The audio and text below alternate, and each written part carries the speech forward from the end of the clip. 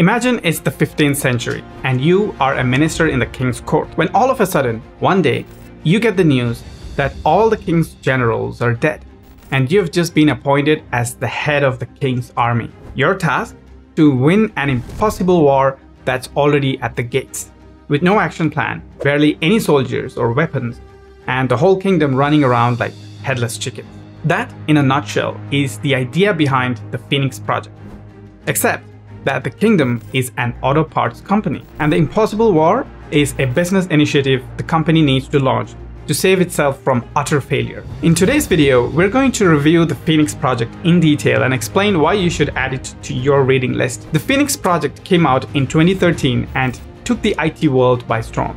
So much so that even 10 years on, it continues to shape the field and is widely regarded by DevOps and IT professionals around the world as one of the best books in IT.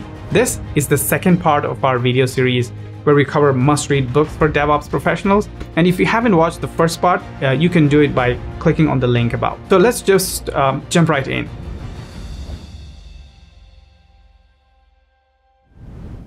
The full title of this book is The Phoenix Project, a novel about IT, DevOps, and helping your business win, and is written by three incredible minds behind the DevOps movement: Gene Kim, Kevin Behr, and George Spafford. Now, some of you may already be aware of them. They are award-winning professionals with decades of experience in mentoring organizations to transform their IT workflows and operations. But before I dive into this story, I want to tell you three reasons why I love the Phoenix Project and why I'm sure you will enjoy it too. Number one, it's written in a novel format. This is very rare for a DevOps or IT book, and that's exactly what makes it so easy to read. Instead of simply listing out concepts in a dry manner, it draws you into a compelling story and takes you on a journey alongside the protagonist, Bill, and his adventures. Number two, it brings together many complex concepts to help us understand how they are connected and can be applied together in real-world settings. And instead of explaining each idea in isolation, it shows us how to actually integrate them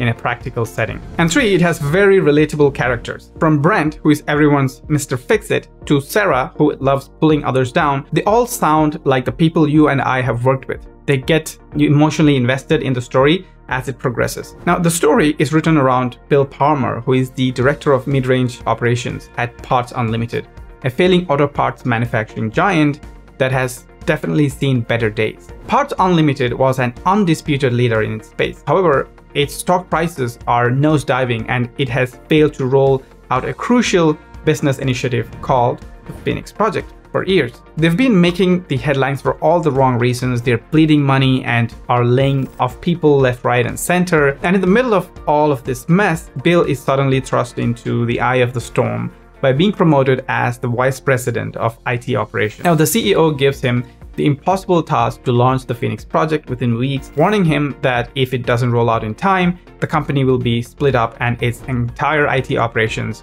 will be outsourced. Now, from the first day in his new role, Bill is thrown into the fire. He discovers that his teams are overworked and understaffed with no systems or processes or coordination in place, and everything is urgent, everything is last minute, and everyone is busy putting out fires instead of doing real work. And to make things worse, the deployment date of the Phoenix Project has been fixed with no planning or discussion with all the departments. Sound familiar?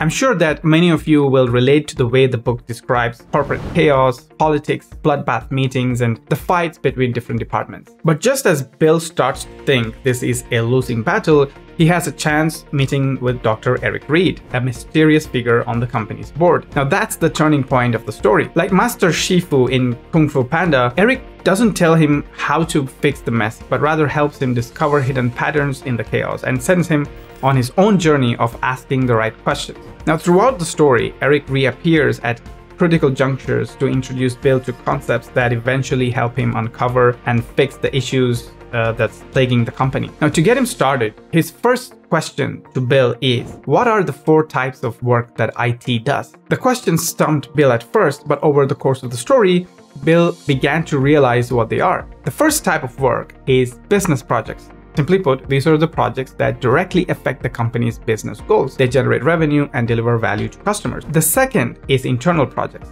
These are smaller tasks that happen on a regular basis to keep the company functioning, like upgrades, security patches, and maintenance. And since most of this work is not tracked centrally, it ends up being invisible work, and overcommitted IT ends up becoming a bottleneck for many departments. The third type is changes.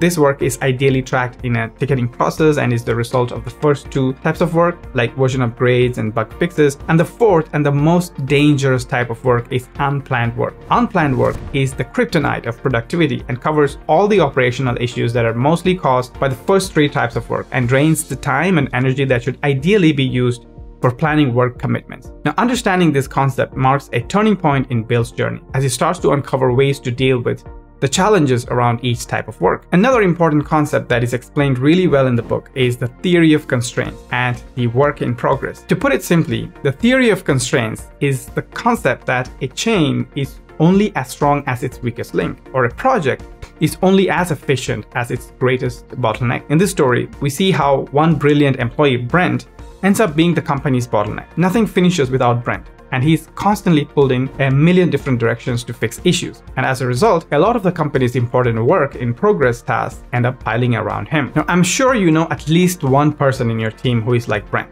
that guy that everyone is dependent upon and where all the work is stuck at. And understanding this helps Behr and his team divert these last-minute tasks to other engineers, freeing up Brent to work only on the Phoenix project. To deal with the excess work in progress, Behr and his team also decide to put another important concept into action by using Kanban boards. Kanban boards are visual tools that help manage the workflow of a project. On a Kanban board, tasks can be divided into categories such as to do, in progress, and done. And this helps team quickly track the progress of their project so they can see where there are bottlenecks or delays, and it also shows which tasks have been completed and which task still needs to be done. Well, super basic stuff if you think of it in today's world. With Kanban boards, we find out the endless number of commitments the IT team had all this while, which no one kept a track of. It was all invisible work with no prioritization. By understanding these concepts over the course of the story, Behr is able to see the big picture and realize how IT is crucial to the smooth operations part of every single department. And if IT fails, the business fails. With this realization, he manages to turn the company's culture around and eventually help the Phoenix rise from the ashes of its challenges to a successful deployment. With an engrossing storyline and real-world situations, the Phoenix project expertly underlines the key principles that guide the entire philosophy behind DevOps, the 3 ways. The first way is all about creating a continuous, smooth, and fast flow of work from left to right that goes from development, IT operations, and finally to the customer. It helps us understand the importance of processes, doing tasks in small batches and doing them well, and constantly optimizing work to meet global goals. If the first way talks about the left to right flow of work, the second way shows us the importance of quick feedback from right to left. It explains how we should amplify feedback loops at every stage to prevent problems from being passed on and avoid double work by fixing things at the source, which is often upstream in our process. And the third and the final way shows how important it is to have a work culture that encourages experimentation,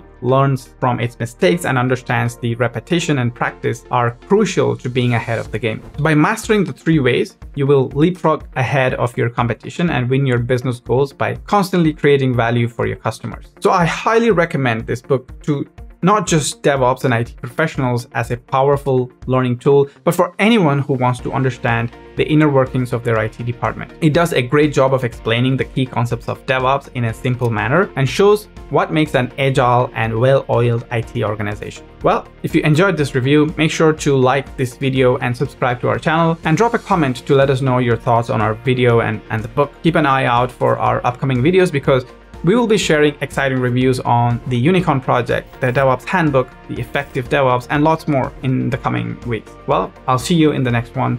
Until next time, goodbye.